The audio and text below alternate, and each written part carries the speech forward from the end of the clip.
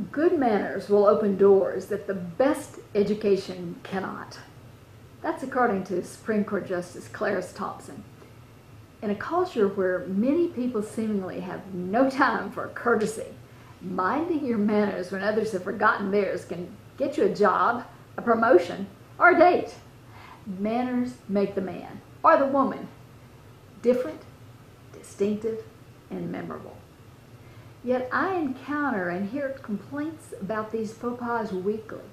Failure to respond on RSVPs, improper introductions, late arrivals to conference calls and meetings, late thank yous on notes, unreturned calls or emails, inattention when people speak to you. So here are a few reminders.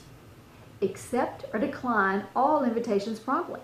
When you wait longer than a week to reply when RSVPs are requested, the host may wonder whether you're waiting for a better offer to come along.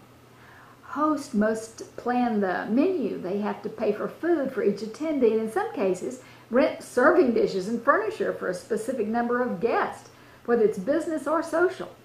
If the host has to contact you to ask whether you're attending, you've committed a major faux pas. Be prompt to meetings or conference calls.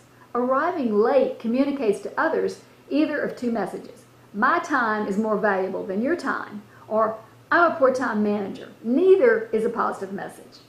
The longer I've dealt with senior executives, the more apparent the importance they place on punctuality. Another reminder, be present when you show up. By that I mean when you attend an event, turn off all the gadgets and get the spirit of the thing. What host wants to have guests who stand in the corner and hang on their cell phone all evening? Or who wants guests who pop in for 15 minutes only to announce they were late and they're leaving early because they have more important places to be and more important people to see? If you're going to show up, join in. Don't make your attendance sound like an obligatory duty.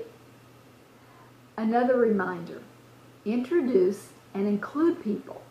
If you're involved in a conversation and someone wants to join you, introduce the newcomer to the group and toss out a line or a rope to them to join in the conversation. If you're the person about to join the group, read the body language to make sure that the other two people aren't involved in a private discussion. And then be prompt with a thank you note or a call. A note that arrives 3 weeks after the event or after the conference call or after the dinner or a situation looks like, my mom made me write this.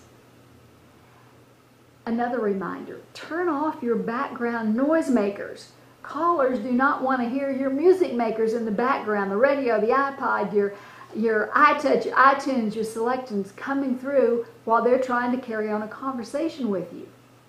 And if you have other reminders and comments on these, add it in the comments box below.